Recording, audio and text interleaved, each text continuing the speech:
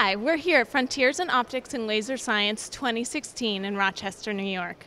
I'm here with Dr. Lukas Novotny, ETH Zurich. Dr. Novotny, in your plenary presentation today, you explained notable developments of nanoscale materials over the past 20 years.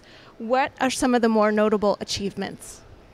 Probably the most notable achievement is our ability today that we can structure materials on a length scale that is smaller than the wavelengths of light, and that gives us unprecedented control about bringing out unique functionalities that would not be available in materials per se.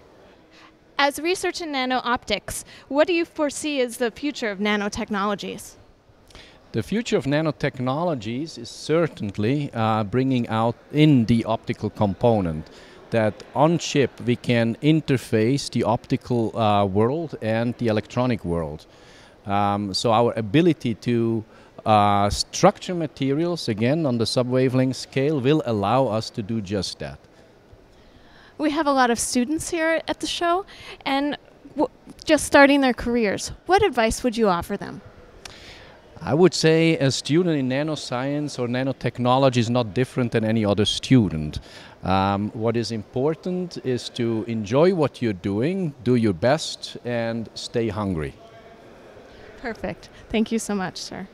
Signing off here from Frontiers in Optics and Laser Science 2016.